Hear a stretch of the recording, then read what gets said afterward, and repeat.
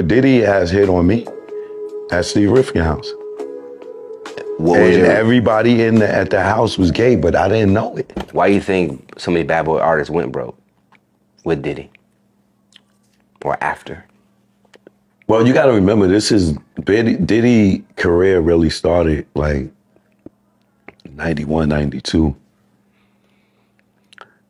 A lot of us wasn't even educated about the music business then. You know what I'm saying? And then you got to think, even the Locks, they was kids. Mm-hmm. You know what I'm saying? Mace was a kid. You look back at Biggie and Tupac right now, they died at 25. Right. To us now, they look like kids, right? Yeah. You know what I'm saying? So a lot of people got robbed because they didn't know the business. A lot of people with bad boys succumb to the dark side of the industry, right? The same stuff that they alleging now with the parties, the drugs, the sex. Right. A lot of people fell victim to that, right? Because that was their lifestyle. Now, when we was younger, we wasn't paying attention. But if you go and you look at the Big Papa video, the lead woman or the lead guy in that is a transgender, right? I'm gonna look it up as you say that. Yeah, you can. So you more so, and we could be somewhat candid. You more so just alluding to like the accusations of Diddy being like into homosexual lifestyles. Yeah. That energy of hip hop that has always been seen as taboo, and we could never verify it because none of us were on the inside. Right. Well, I was. But I was gonna ask you. So you've seen this firsthand. Yeah, I've never seen like orgy, but Diddy has hit on me at Steve Rifkin's house. Everybody at the house was gay, but I didn't know it until I really paid attention and looked around at my surroundings. I'm like, oh shit. Right. Like, what's going on? That sounds like Exhibit's story, because Exhibit had a story like that. They went to Miami. No, but he went to a club. Right. I went to Steve Rifkin's house. Right. It was after a BET Awards, we went to an after party. Right. Me, Lil' Kim, Hillary Weston, who was Lil' Kim's manager. Okay. At the time. And we go to the after party, we run into Diddy, and Diddy tells us to come meet him he tells them, not me.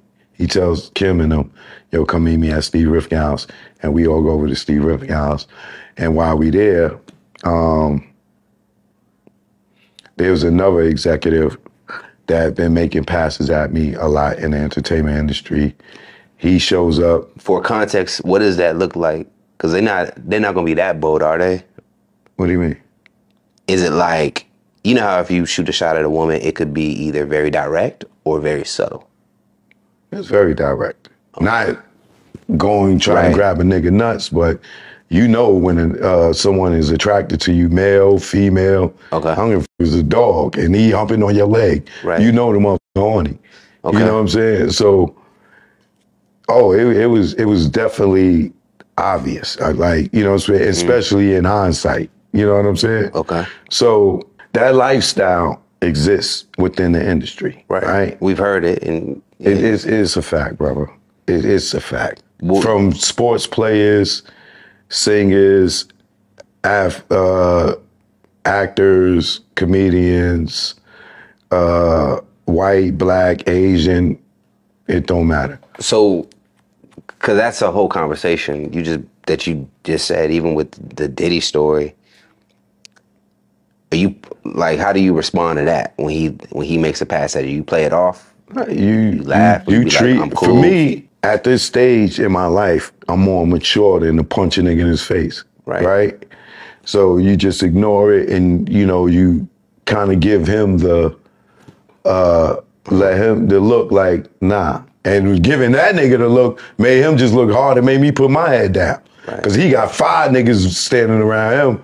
They like the whole booty mob and shit, right? And I'm sitting there like, what the hell? I would grab Hillary by her shirt and I drag her ass outside. Like, yo, this nigga over here hitting on me. Like, yo, don't bring me to nothing like this. And then when I'm not going to name all the people that was there. Now, I talked about this before, but I'm not going to do that, right? But everybody that was there was either gay or secretly gay or bisexual. But right now, from what I know now, in hindsight, they all get down like that, right? Right. And me hanging with them, they could have thought, because I was hanging with Lil' Kim, that maybe I would be with that. You know what I'm saying? But I'm not going to knock them for trying. You know what I'm saying? Because all these 75%, 85% of these people that's in the industry that's popular, you know what I'm saying, have succumbed to that lifestyle. My question for that, and then we can kind of do a spin move out of it, because I'm always curious about, was it already in them, or was it does the industry groom them to be open to it? The industry grooms them to be open to it. Like if we go back to the Big Papa video, right? Why is the lead person out of all the bad bitches in New York City back then, even the women in the video, right?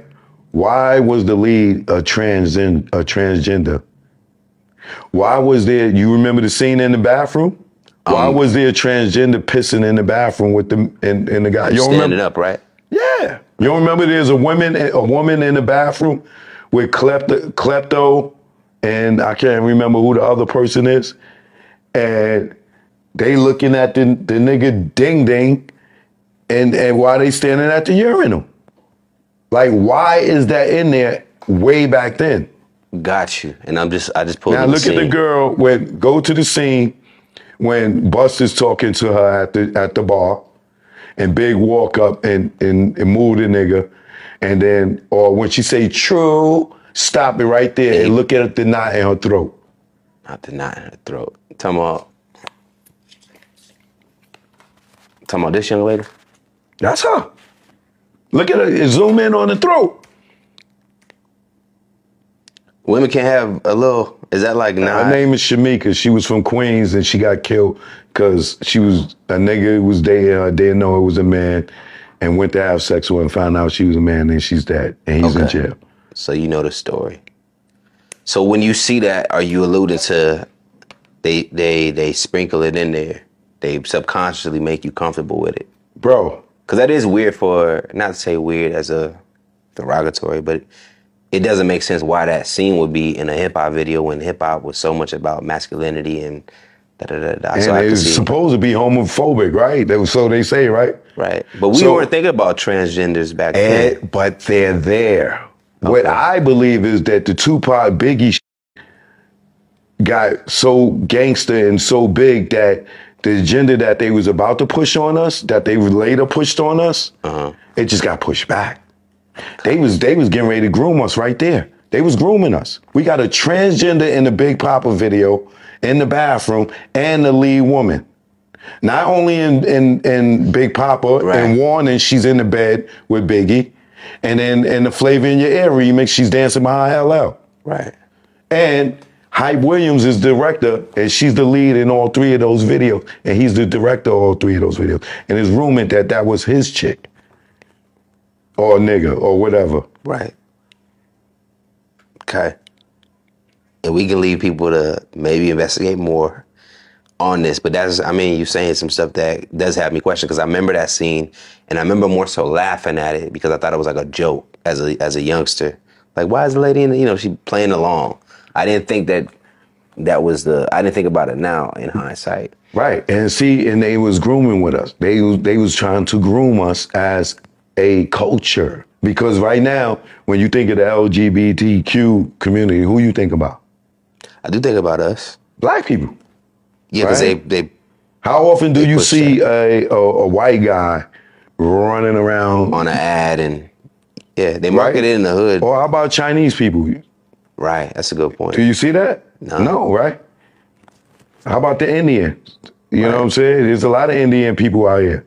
You know what I'm saying? You don't see them dressing, and it's us. Yeah, I can agree that they have made us appear as the poster childs for it. From the Saucy Santanas all the way down. You know what I'm saying? Like, and this dude, he got a beard and nails. Like, and you know what I'm saying? Like, he's stuck in between, you know what I'm saying? And that's his thing. But for us as black people, it seems like the black women, they love it. when we've super feminine. Right. You know what I'm saying? And then they say it ain't no black men in the house.